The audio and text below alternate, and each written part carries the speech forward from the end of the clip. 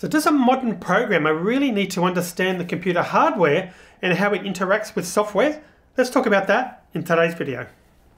This video is brought to you by the Learn Programming Academy's PHP for Beginners course.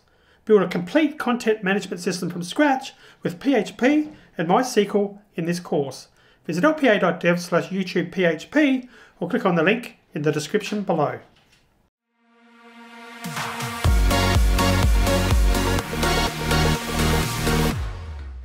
Welcome back, my name is Tim Buchalka with another programming tip of the day, and we're talking about whether modern programmers need to really understand the computer hardware at a deep level. And I'll start by saying that I've met programmers at all levels. I've got programmers who understand hardware at a really deep level and are really experts with hardware. I've met programmers who have got a bit of hardware knowledge and some who know absolutely nothing. So the good news is that they've all got jobs. So what that means is, in general, you don't really need to understand the computer hardware to get a job. Now, there are exceptions to that, and I'll talk about that a little bit later in the video. But I think it's actually a good idea to have some understanding of computer hardware, and we'll talk about that a little bit later. But the reason that you don't need that understanding today is that to a large degree, computer languages that are in use today, like Java, C# and Python, they're a high-level programming language. So there's an abstraction layer between what you're writing your code and the computer hardware. So you're not dealing with chip access to chip level access or anything of that nature. So it really doesn't need you to actually understand computer hardware to that level. Whereas in years gone by, you really needed to have a fundamental understanding of the chipset and how to get the most out of it to exploit it for your hardware. So it's a good thing that you don't need to do that, because that means that you can write a program in those languages and support a range of operating systems that run on different hardware. So that's definitely a good thing. But certain jobs, getting back to certain jobs that need that, if you're looking to get into something like perhaps embedded programming, that's where you're creating software for devices. You're actually writing software that actually is residing on a chip, typically in assembly language or C or something like that. You probably would benefit from computer hardware knowledge. If you're wanting to, say, get into the Linux kernel and support that open source project, some knowledge of computer hardware would be very beneficial, because that is written in a range of low-level languages. C, it's got some assembly and so forth. So you really should probably have some knowledge for getting into that. And other things, another example would be device drivers. So if you're writing software for like video card drivers or a printer driver or something like that, they're often written in assembly language or C, and having a knowledge of the computer hardware that the software that you're writing will actually ultimately run on would be very beneficial. So in those cases, yes, you probably do need some computer hardware experience, and maybe it's mandatory. Certainly having that knowledge would be, I would think, would be very desirable for those positions. So with that said, if you're not looking to get into those areas, I still think it's useful for you to have a bit of an understanding of computer hardware. So things like, for example, if you're using a variable of data type bit or a byte, or using that variable in one of your programs, I think it'd be very useful to know that how does that actually get stored in binary on the computer. So what actually happens, so when you actually create that variable in your computer, how does that get stored on the computer in memory? That's a useful skill to have, because in some cases that can help you become a more efficient programmer, because you've got more of an understanding of what's going on under the hood, so to speak. And even other variables like strings, for example, and real numbers or doubles, that would be very useful to understand how that gets stored in the computer hardware, because again, it can just get you thinking and hopefully making you a little bit more efficient as well.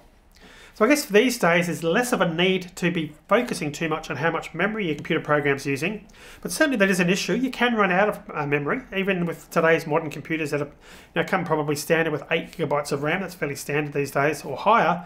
It is still possible to run out of memory, and that's one of the reasons for that, is that the operating systems that we're using today enable so many different computer programs to be running concurrently that even with a lot of memory, you can still run out of memory, because the memory on that particular computer may be used by lots of other programs. So it still pays to be efficient where possible, and just thinking about being efficient is a good skill just basically for a programmer to have, in my opinion. But giving a bit of an example about RAM, back in the 1980s, I used a computer called the Amstrad CPC 464. So this beauty didn't have a lot of memory. I think 64K was the default memory in that particular machine. And it came out with a disk drive, and it was pretty revolutionary for the time, because prior to that, cassette tape. That's how we used to store our programs, on cassette tape. So you can imagine how slow that was. It's a sequential device really slow to store your programs and then to actually load them. So they brought out a disk drive. I think it was about 40 megabytes, still pretty small, but compared to a cassette tape, it was fantastic. But it had sequential access only. So it was sort of like a glorified cassette tape. If you wanted to get to the end of the what the contents of the hard drive, you basically had to read through it sequentially. It was nuts. I don't know why they did that. But anyway, like I was a brash young kid who was about sort of 18 or something, and I thought, I can fix this. So I wrote some code in Z80 assembly language, which enabled basic programmers, because it came with a basic language, to access that disk randomly. That means they could write accounting programs and things like that that needed to access random parts of the disk to access random contents instead of sequentially reading the data each time. And I had 2K to write it in. 2K of RAM to get that up and going. So in that case, I did need to understand the Z80 CPU at a deep level. I needed to understand the registers and how it all worked. And it was great. It was great information for me to learn, but quite hard to learn because I jumped from basic directly to assembly language. So the point of all this was that back then it was really important to understand computer hardware, and to write a program like that I felt it was mandatory. There wasn't really any way around it. But again, getting back to today's computers, today's languages rather, Python, C#, Java and so on, you really don't need to deal at that level when you can be a little bit lazy and just think, oh, I'm just going to create some more variables here and I'll just create an array here and I'm not worrying about memory. So it can be a mindset to get into, so that's why I'm suggesting that it's still a good skill for you to have, to learn a bit more about hardware to make you a better programmer, because it just gets you thinking and trying to be a bit more efficient in your programming, and that's always a good skill to have. Right, so as a summary, do programmers these days need hardware knowledge? Well, for most jobs, as I've outlined, perhaps no, you don't need to have any. Some jobs are essential. It would be essential for you to have computer hardware experience and have an understanding of it, but in general, no, you don't need to, but I think having that basic computer hardware knowledge would be beneficial and is a useful skill for all programmers to have. Alrighty, so I hope that helped. If you've got any questions, feel free to leave a comment and I'll get back to you. If you're ready to look at the next tip, click on up here and you can check that out. If you're interested in coding specific programming videos, click on the link in the bottom left hand corner. Consider subscribing by clicking on the link up here, and I'll see you soon.